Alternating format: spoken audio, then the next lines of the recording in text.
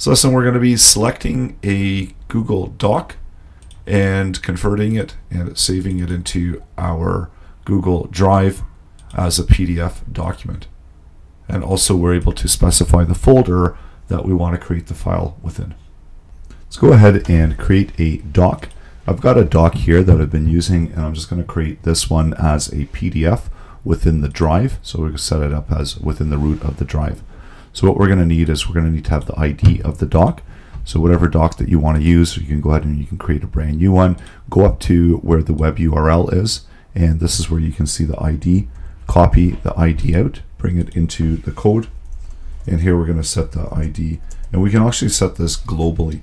So this is one way that you can do this if you want to have multiple functions that are accessing the same sheet using its ID. We can just set it globally and have it independent of the function. So we're going to be generating a PDF, and I'll call this function genPDF. So first we need to select the document that we want to use, ID, where we're getting the DriveApp get file by ID, and then this is where we're selecting the ID of the file. And that actually should be uppercase because we've set that as a global value, so the variable name is ID as uppercase. So once we've selected the actual document, so this is the file that we want to select using its ID, so we've opened that up within the doc as a doc value, and now we can get the folder that we can actually get the file as a PDF. So let's create the file as a PDF. So using that doc file that we just picked up, and then get as, and then this is where we can specify the file type that we want to convert it into. And the file type that we want to convert it is going to be application PDF. And then where we want to do is we just want to create the file. So we can use the DriveApp and create file and just create the PDF. So what this will do is this is going to create it on the root. So let's go ahead and we're going to run the script. And now we see we've got the new file that's just been created. So let's say we want to open it up and have it within a folder. So I just created a brand new folder, grab the folder ID, and we can create the new file within a specific folder by selecting its ID. So going back to here and set this up as another value that we can use, and this is going to be the folder ID.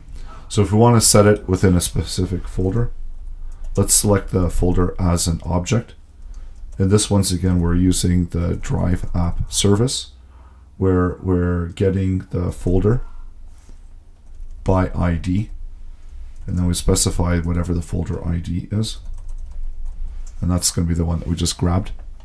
And now instead of setting just as the DriveApp going to the root, we can create the file within that particular folder. So let's try that again, where we're going to go back into the drive, and there's our new file that we've just created. And we also see that that it's no longer being created within the root folder, and it's just being created where we're specifying it. So if we were to remove those, and right now by default it's just using whatever the name of the file is, and you can also specify the file name. So if you want to have a specific name for the file, so set that PDF, set name, and just give it whatever name you want. So let's try that again, where this time we've got, and we're setting up the name, specific name, so it's not using the default value, it's setting up a name that we're able to specify within the code. So that's how you can create a PDF. That's really easy to do from the doc, and also set it up within a specific folder, all using Google Apps Script.